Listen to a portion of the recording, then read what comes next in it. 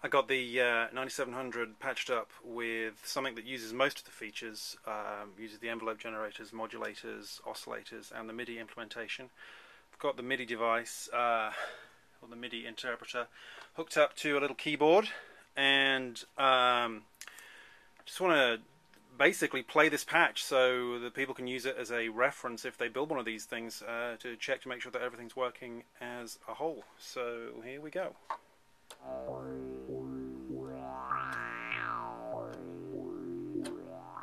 Okay, note the release on the envelope generator there.